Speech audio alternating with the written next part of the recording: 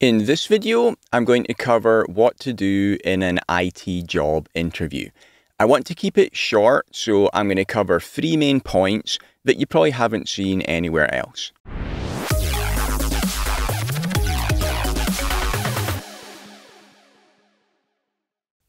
Okay, my first big tip is to take as many interviews as you can. Practice makes perfect. So apply for every job that you think could possibly be suitable and take every interview that you get offered. If you remember your first interview, you've probably done one already. Your first interview, you would have been terrified and probably not made a very good impression. Because when you go into that kind of environment and you're very nervous, people can see that and it doesn't give a good impression. So you want to take as many interviews as possible. Then you're going to get more and more confident and relaxed with each one. You already know what it's like. You already know the kind of questions that you're going to get asked. You know the kind of answers that go down well, the ones that don't. And because you've done it many times before, you're going to be very relaxed and very confident. And this is exactly the type of impression that you want to create. When you do anything, such as going for an interview, think about it from the point of view of the other person. Put yourself in their shoes. Imagine you get the exact same 2 people come in, but in one case, this person is very nervous and obviously nervous. And then another case, the person is confident. Now, not arrogant, but they're confident, they're very relaxed being there. Of course, you're going to get the better impression from the person that is confident and relaxed. And the way that you get to be like that in an interview is by doing lots of interviews already. So that's what to do. You're going to be much more confident, much more relaxed. You're also going to be better in a practical sense at answering the questions as well, because you'll have heard them before. Often in interviews, you'll see interviewers ask the same questions over and over. The more times you answer that question, the better you're going to get it. Again, you're going to be creating a better impression by doing that. Now, you might think, well, wait, it's a bit unethical taking all these interviews if I know that I'm not actually going to take the job. But it's not really, because maybe you get there to the interview and maybe the job sounds great. Maybe it sounds like a perfect match for you and you do end up taking it. Or even if you don't take it, you're still going to meet people there and you're going to be building relationships when you do that. And maybe you give a good impression, maybe another better job at the same company comes up 6 months or a year down the line. Your name goes in the hat, they remember you, you've got a great chance that you're going to get that job.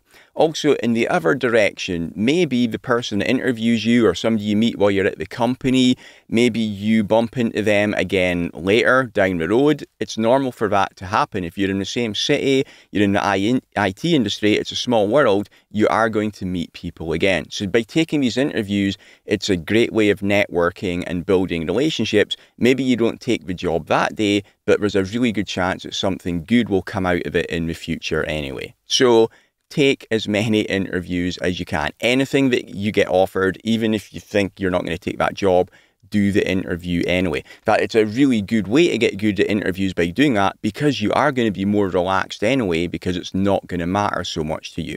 The worst thing that you can do is turn down interviews for jobs that you think aren't perfect for you, waiting for that perfect interview. That is a terrible idea, because when you do go in for that perfect interview, it's going to matter too much to you and you've had no practice. You're going to be super nervous and you're going to create a bad impression.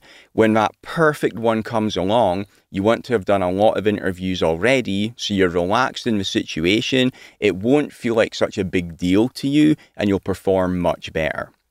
Okay, so that was point number 1. Point number 2 is they already want you.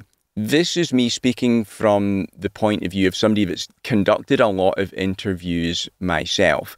And it's really hard to find a good person when you are conducting interviews.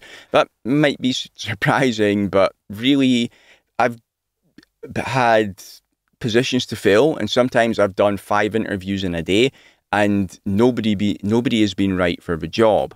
So when you walk into an interview, the interviewer, they want you to be right for the job. They've probably already interviewed several people that day who haven't been right for the job. They're going to start worrying that they're not going to get anybody. Honestly, this happens more often than it doesn't. So they're desperate for you to have the job. So remember, when you walk in there, that the interviewer is on your side. They're not interrogating you, trying to catch you out. They're just checking that you are a good fit, and they're really hoping that you are. So you don't have to go in there and win the job when you go into the interview. They already want you. They wouldn't have asked you for an interview if they didn't think you were capable of doing the job. When you get an interview, they've already looked at your resume. They've decided that you're qualified to do the job. What they're doing is checking to see if you're the right fit to go into that team or not. So they already want you. They desperately want you. They already think that you are qualified. So you don't have to win them over. Basically, you just have to not blow it. So go in with that mindset. The interviewer is on your side. They want you to succeed. All you have to do is help them out with that. And the best way to do it is to relax and be yourself. But a good tip I can give you for this is, when you're in the interview, imagine that you're talking with people who are your colleagues at work already. If you're already in a job somewhere, imagine that these are people that you've been working with for a year already. So you're still talking to them in a professional context. That's the way that you're going to speak, but you're going to be very relaxed and confident. Okay. And again, a way that you can get there is by taking multiple interviews so that you get a lot of practice and you get really good at this. Okay. So that was the first 2 points. The last point is about the technical interview. And a big thing here is prepare way ahead of time. And I mean way ahead of time. Don't get invited for a job interview. It's going to happen in a few days, and then start preparing for that job. Like, say you're going to be interviewing for the role of a network engineer. Well, you should know networking very well beforehand. 2 days, 3 days is not long enough to learn about networking. So let's say, for example, that you're working in help desk now and you want to move on to be a network engineer. Now, I'm not saying that there's anything wrong with working in help desk. I've known a lot of people that have worked in help desk for years and years, and they're still working there and they love it. The job suits them great.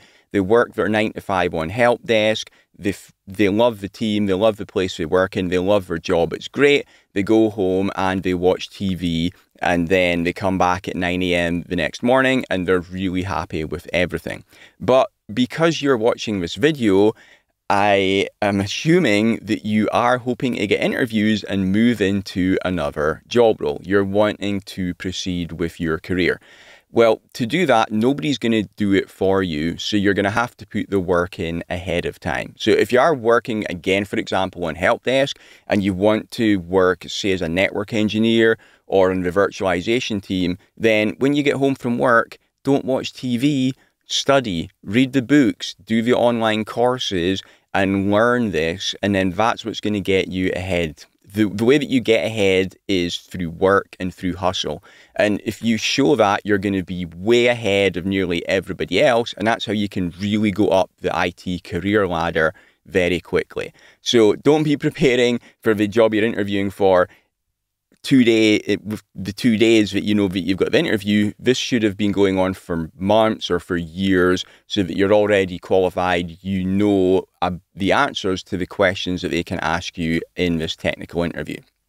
Now, that said, it's normal that you will get questions wrong in the technical interview. Or not get them wrong, but you're not going to know the answer. I've done, I guess, maybe somewhere between 100 and 200 interviews of people, technical interviews, and I have never, ever seen anybody that has known the answer to every question. That is not going to happen. So don't worry about that. It's a normal thing. When you do know the answer to the question, give the right answer. When you don't know the answer, don't panic. It's normal. This is going to happen. Again, like I said on the last point, imagine that you're with colleagues that you've been working with for a year already. So imagine you're at work and the person at the desk next to you asks you a technical question and you don't know the answer, what would you tell them? Well, of course, you wouldn't just make up an answer, right? That would be ridiculous. Don't do that in the job interview either. The person that's asking you the question knows the answer, and if you make something up, that's going to create a very bad impression. So what to do is, when you don't know the answer, just tell them, I don't know.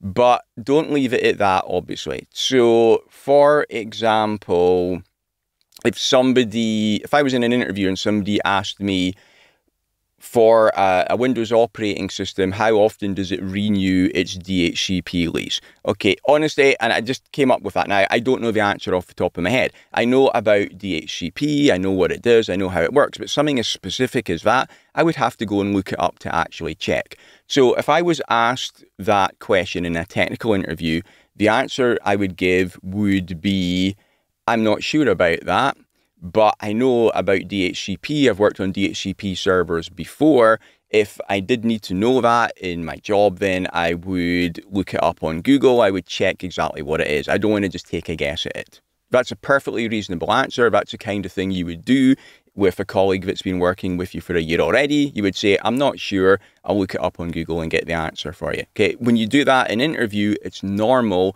There's nothing wrong with that, okay? If you don't know the answer to any of the questions, that's a problem. But I mean, even if it's normal that you will get multiple questions that you don't know the answer to in the technical interview. The interview viewer will do this deliberately. If you're getting all of the answers right, then one of the things they want to check is, how do you react under pressure? How do you react when you don't know the answer? So you can be sure that they will make sure that they ask you some questions that you don't know the answer to. So when that happens, relax, don't worry about it. It's normal. Just answer it as if you're talking to a colleague in normal work, and you'll be just fine. Okay, that was everything that I wanted to cover. Like I said, I wanted to keep it short. If you've got any questions on any of this, then put them in the comments below and I'll get back to you. If you do want to learn more technical skills to boost your career, have a look at my FLACKBOX blog. I've got a load of free courses on there for you, and please give me a subscribe. Thanks.